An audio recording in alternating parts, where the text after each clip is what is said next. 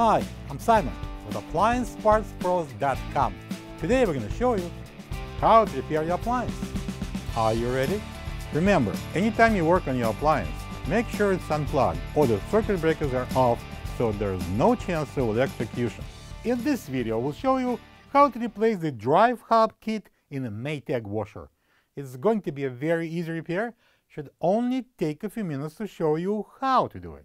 For the job, we're going to need a small flat blade screwdriver, a deep 7/16" socket, the long extension, the socket wrench, a couple of hooks, a flat blade screwdriver, a Phillips screwdriver, putty knife, and a pair of pliers. When you open up the package, you're going to get a new drive hub kit and the recalibrating instructions. The drive hub kit is located under the wash plate.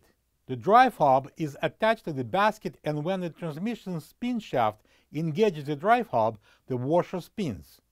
If the washer is in the spin cycle but the basket is not turning and making banging noises, check and replace the drive hub kit if needed. To get to the part, we need to open the lid. And now we're going to remove this fabric softener dispenser using a flat blade screwdriver. I'm going to tilt this basket to the side, and I'm going to place the flat blade screwdriver right in that little groove here, and I'm going to pry it up. To remove the agitator, we need to take out the bolt that is on the very bottom of the agitator. I'm going to use a 7/16" long socket and a long extension. So place it on, hold it at the bottom, and I'm going to break it loose.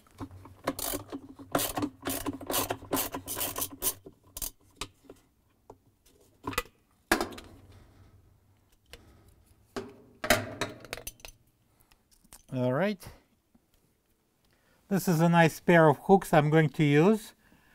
This is our already factory made, but you can design your own and make it at home. Just use the like wires, so maybe a thin rod, and bend it. Okay, so I'm going to place one into the hole here and the other one into the opposite side, and I'm gonna start lifting it up, and there we go.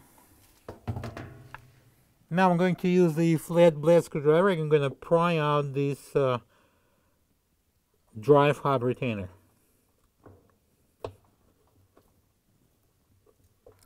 At this point, I'm going to use the pliers here.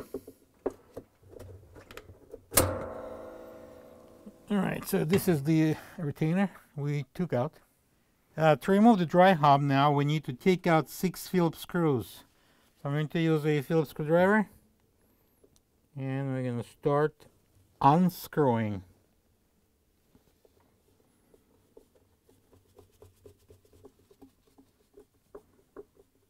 I'm going to use the putty knife, and I'm going to pry this hub up. And I'm going to continue with the flat blade screwdriver.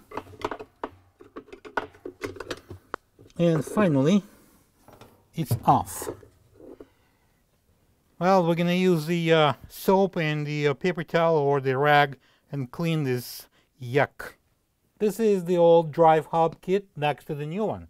If you don't have this part, you can get it from AppliancePartsPros.com.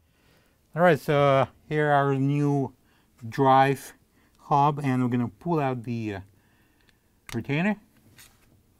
Okay, now we're going to install the hub onto the splines of the shaft.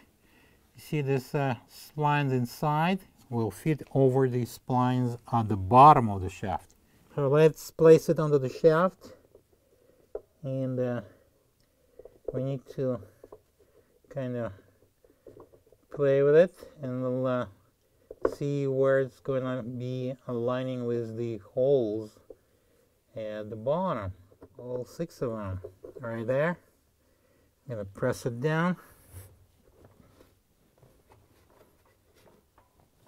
and I'm going to use the screwdriver butt. You can use the small plastic or rubber mallet. Alright, and now we're gonna place screws in there, and the screws will tighten it. I'm gonna place 3 pilot screws. Using a Phillips screwdriver, going to tighten it, but not all the way, just slightly. We need to go one by one. And now I'm going to install the rest of the screws. I'm going to retighten them all, and again, do not over tighten. I'm going to install this hub retainer into these channels. Alright, I'm going to use the pliers. You can use the plastic or rubber mallet.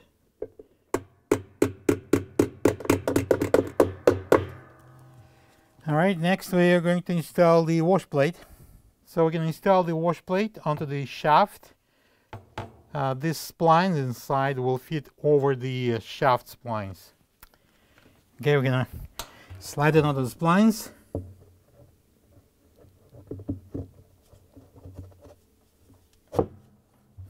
And next we're going to install the agitator.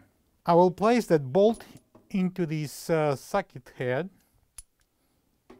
and then I'm going to pull out this beautiful agitator, and I'm going to insert this into the agitator, and we're going to go through this opening, and I'm going to turn it over and mount it onto this wash plate.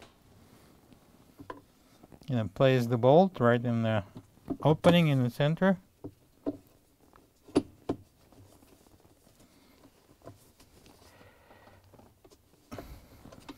And I'm going to tighten the bolt. You need to hold it down so it will stop the basket from turning to a certain point.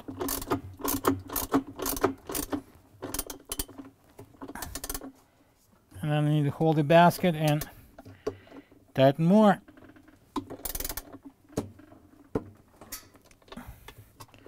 Okay.